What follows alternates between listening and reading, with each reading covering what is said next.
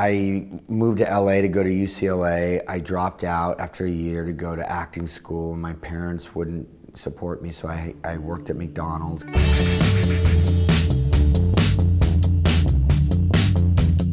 So I was in this position where it was like, all right, you went from UCLA to McDonald's to follow your dream. You better work hard at it. You better do everything you can to make it. And so I just threw myself into acting, and just basically that was my whole life. You know, it was just acting, and working at the drive-thru from 9 until 2 a.m. And it paid off. You know, the hard work seemed to pay off. Within 2 years, I think I was on Freaks and Geeks. So when I started directing, I did the same thing.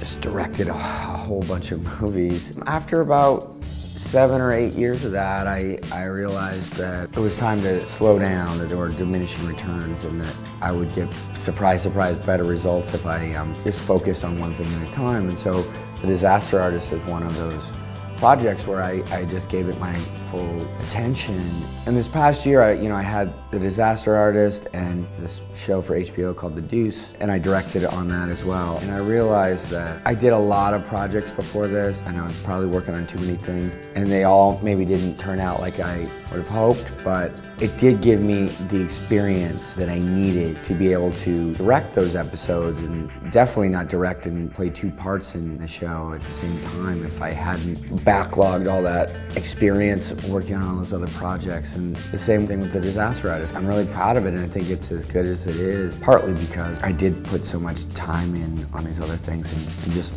made mistakes and learned along the way. And so when I was ready to really give my all to something, it paid off.